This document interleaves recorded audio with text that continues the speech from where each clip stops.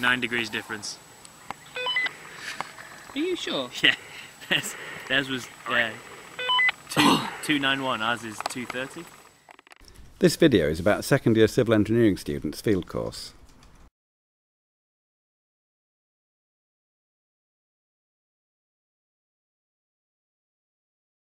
To begin with, we work on outline designs for a civil engineering project at the field course site.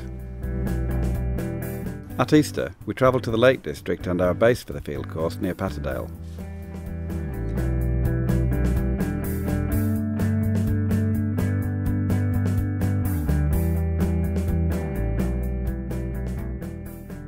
At the field course, working out of doors, we need to be equipped for all kinds of weather. Sometimes it's sunny. In Patterdale Hall we have good facilities for work and for leisure, and the food is good too. We carry out surveying work and collect information to enable us to complete our civil engineering designs.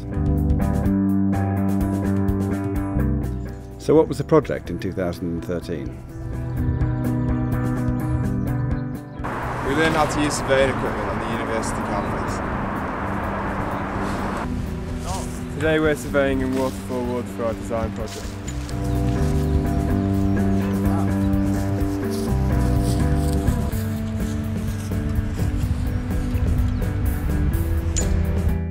Survey work begins with the establishment of a network of triangulation or trig points.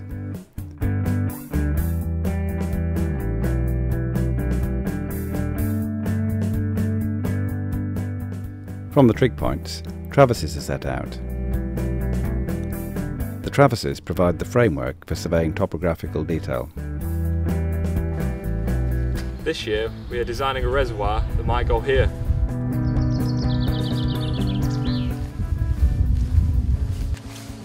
Our reservoir might look a bit like this one.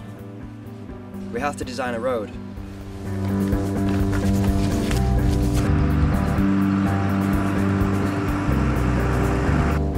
We design drainage, and we design retaining walls. We're designing a replacement for this bridge.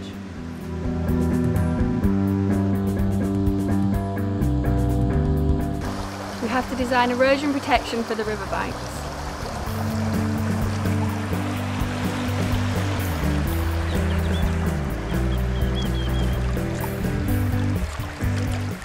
Design work is submitted for comment, both for the overall design arrangement and for the design details. A review and feedback session at the end of the semester brings the design work related to the field course to a close.